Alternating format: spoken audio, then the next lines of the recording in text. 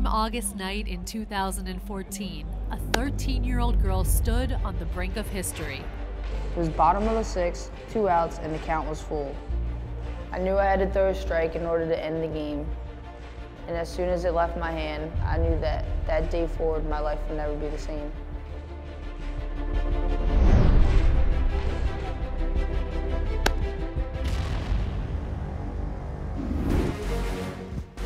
The world will never forget the name Mo'ne Davis. A lot of girls have told me, like, because of me, they play baseball or they play on an all-guys team. As the first girl to ever pitch a complete game shutout in Little League World Series history, Mo'ne became an instant sports icon.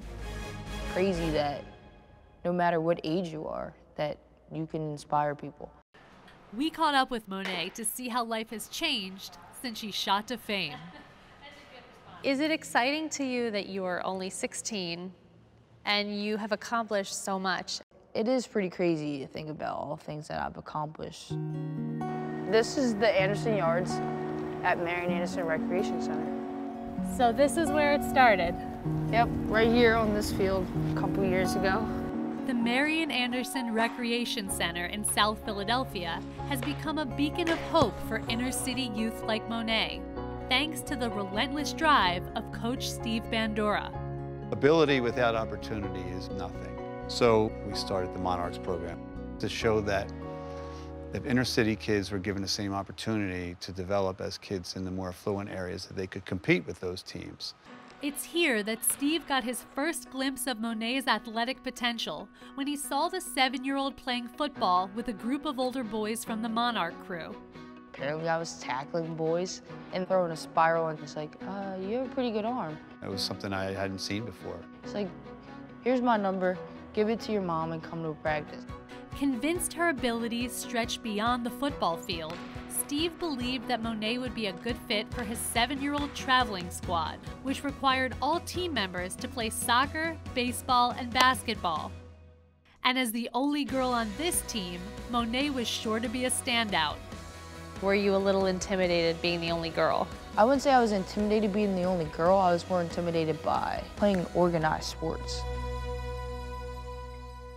Were you more afraid of her playing with boys than girls?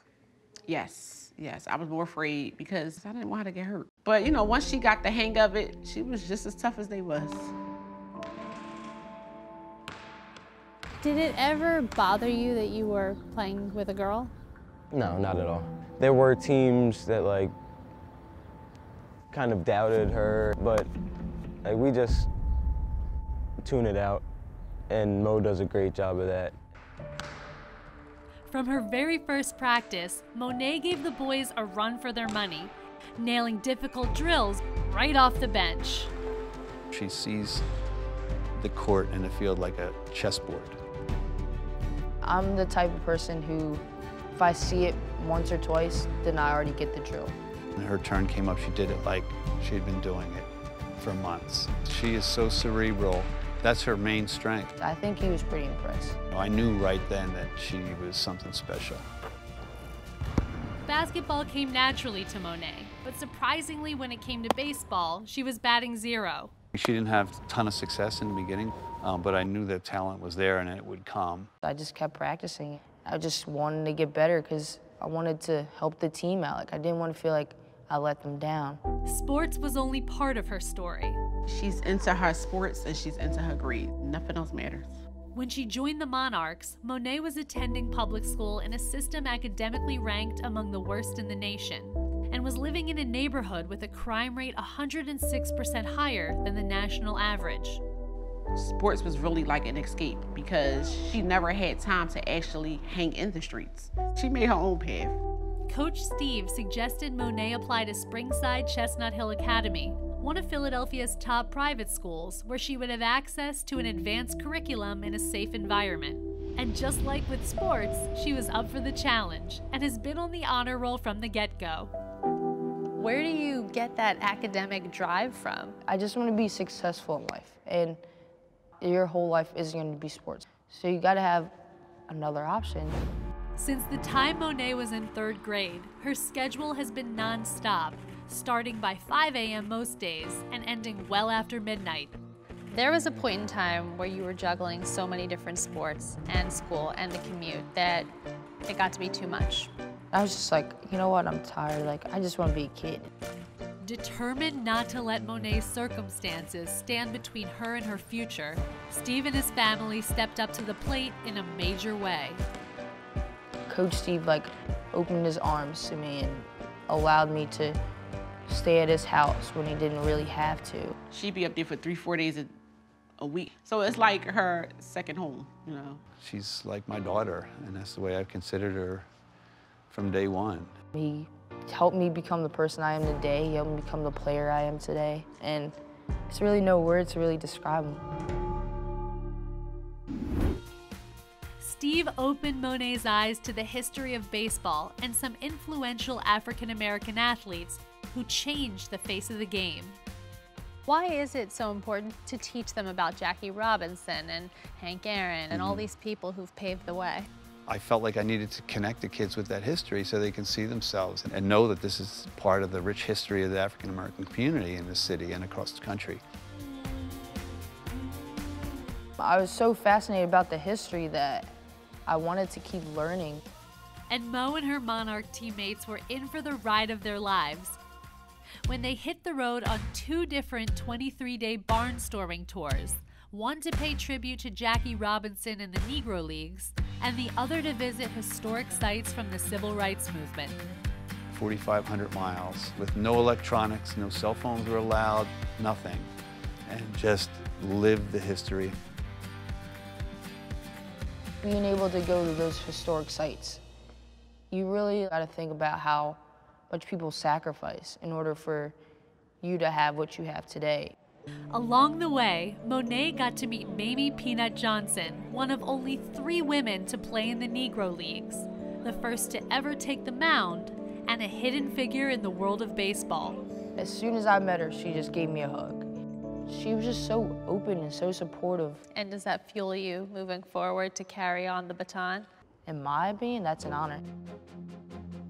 And when Monet took the mound in Williamsport on August 15, 2014, as a member of Philly's All-Star team, she was determined to live up to the legends who came before her. And she blew the boys away with a powerful 70-mile-per-hour fastball and one nasty curve.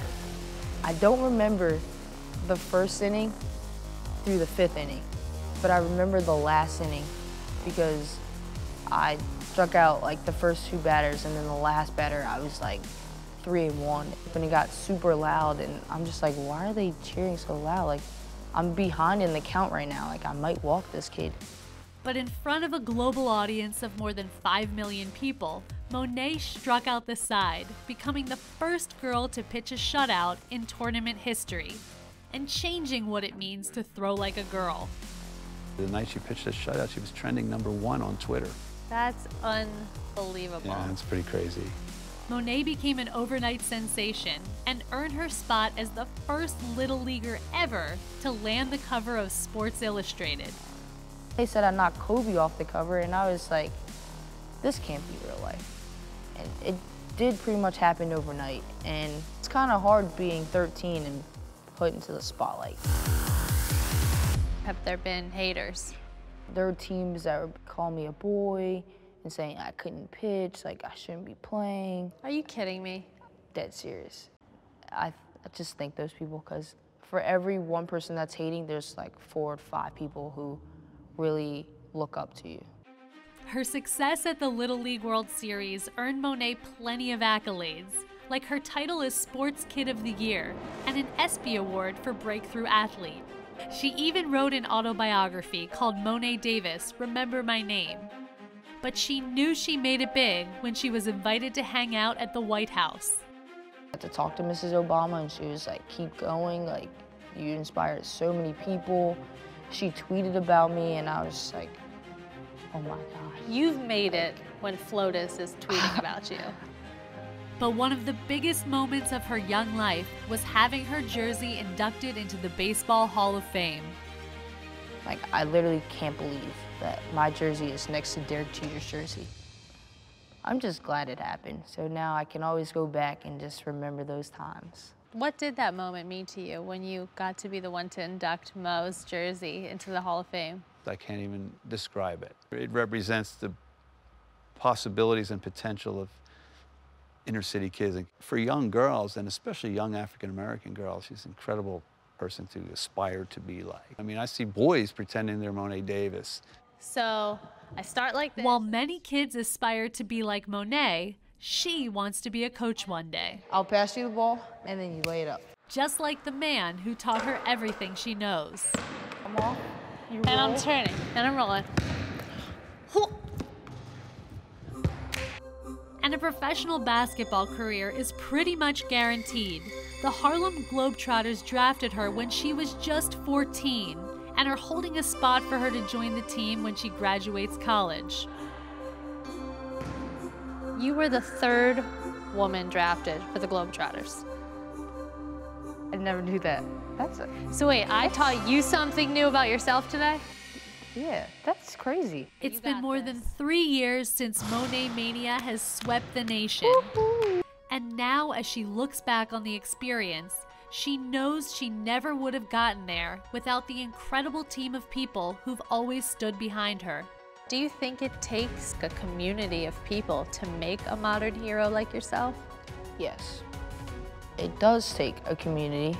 My teammates, my family, friends, my coach, all of them are heroes in my eyes. What message do you have for people who look up to you as a role model? Work hard, follow your dreams, have fun, and if you be yourself, then everybody will remember your name.